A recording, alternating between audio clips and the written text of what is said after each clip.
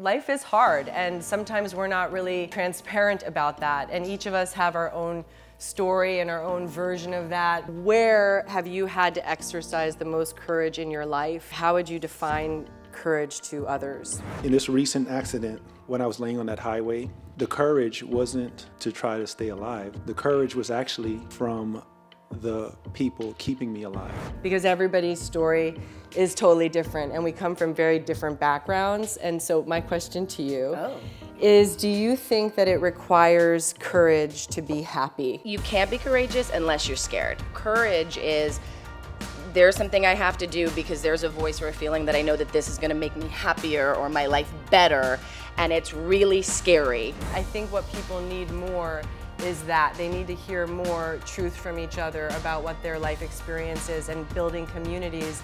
And so I would ask you, Doug, what does courage mean to you, and how would you define courage? For me, it's like taking an action despite whatever the ramifications are going to be. You know, as an actor, we get so conditioned to sort of getting in other people's skin and sort of the performance aspect of it and living in somebody else's universe.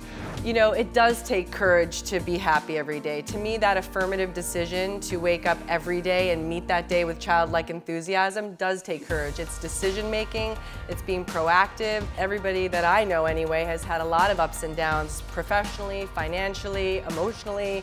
What gives you courage? For me, it was losing my mom. Didn't know that was gonna happen. I didn't realize that I was choosing a career that was going to be fraught with disappointment and unfairness. If I believe like life is beautiful and everybody here is beautiful and this is a privilege to be here and be real with each other, I also know that part of why we are compelled to talk like this is because we do struggle. We'll get the hardest question in the bunch, no. But no, and also harder than Pete's? Hard, no. When in your life have you had to exercise the most courage? I think that with some wisdom and getting older, one realizes that life is not easy for anybody. There are great days and there are days that are really difficult.